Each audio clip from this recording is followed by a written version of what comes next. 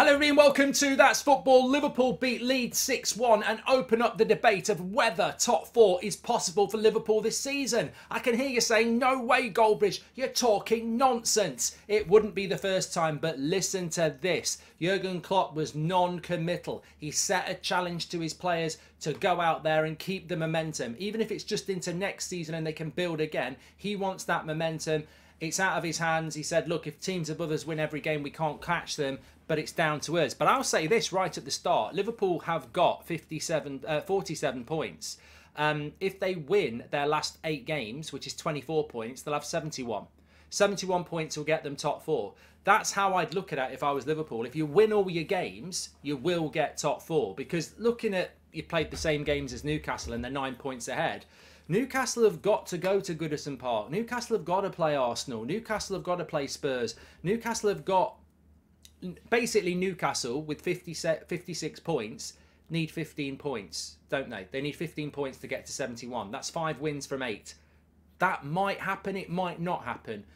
Liverpool win 8 out of 8. They've got 71. Look at Liverpool's fixtures. This is the big thing. Forest at home, win. West Ham away, you'd expect to win. Spurs at home, you'd expect to win. Fulham, Brentford, Villa at home, all very difficult, but it's at Anfield. Leicester away, win. Southampton away, win. So look, this ain't the Liverpool of the last few years where you'd say they probably will win all 8. It's Liverpool. But if they find a bit of form and they find a bit of rhythm and they find a bit of momentum, it would be remarkable, it would be incredible, and it's probably not going to happen. But it's not over yet. And I think that Liverpool have struggled for consistency all season. I mean, they've lost to people like Bournemouth, so they could lose to bloody Southampton away. Of course they could. It's very unlikely Liverpool will get top four. But you can sort of see that in this most of remarkable seasons, actually, it might not be impossible because... Look, there's big games. I mean, I actually would say that as brilliant as Brighton have been, Brighton have got a really tough run in. They've got to play United, they've got to play Arsenal, I think they've got to play Villa. I can see Liverpool actually finishing above Brighton, but can they get into the top four? Ultimately, if Liverpool can get into a rhythm, I think it comes down to Liverpool and Newcastle, with Tottenham and Brighton not quite having the stamina to go the full distance. But it just shows you how Liverpool have messed up this season. You know, we're speaking quite positively about Liverpool after a positive result, but it does show you, and I think Jurgen Klopp described it himself as a bad season, the fact that they still have an outside chance for top four and the amount of bad results they've had. I mean, my club, Man United, we've benefited from this. I look at the top four race and I go, you know what? If Liverpool and Chelsea hadn't had such a bad season, it would be a harder race for top four this year.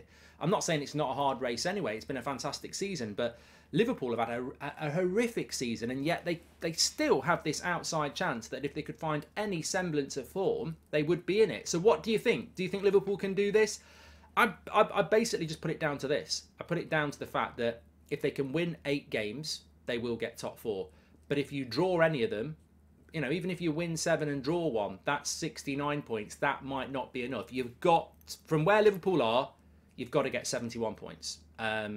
The only way you can get 71 points is by winning all the games. If you draw 1, you don't hit 70 points. You get 69. That won't be enough. Some people like 69, but we're not talking about that sort of thing, are we? So, massively intriguing.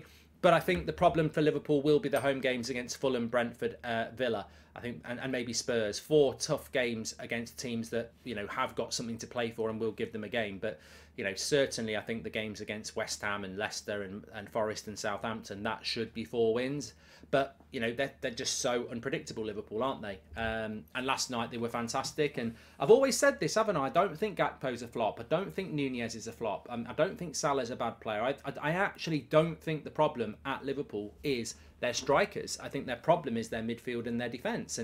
And, you know, we've seen it with United over the years as well. We have got good attackers, but sometimes they're in a graveyard shift because they're just not getting the quality or possession in the final third because they can't get up the pitch. And, you know, that's been Liverpool's problem. But they'll have a bit of momentum now. And as Jurgen Klopp says, at the bare minimum, you want to be in a situation where you can take this momentum into the summer and into next season. Because I still think that people think not getting Champions League football is problematic. We spoke on the United stand this morning about Osman and where he will probably go, and that club probably won't have Champions League football. Check it out on United stand if you didn't see it.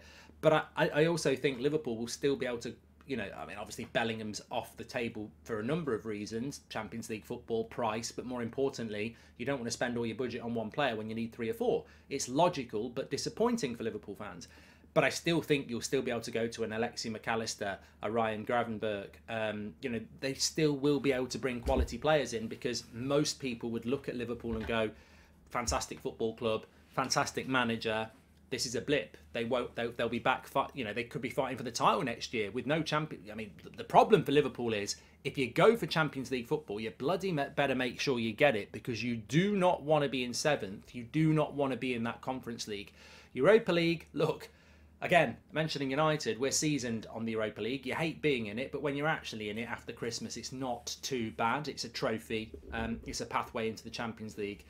It's a pain to be there in September, but it's not too bad post-Christmas. But if Liverpool go for top 4, they've really got to try and get it. And if they don't get it, they've got to make sure that they were bloody close to it, because you don't want to go for it and then finish in 7th and get the Conference League. But interesting season. Get your comments in for Liverpool.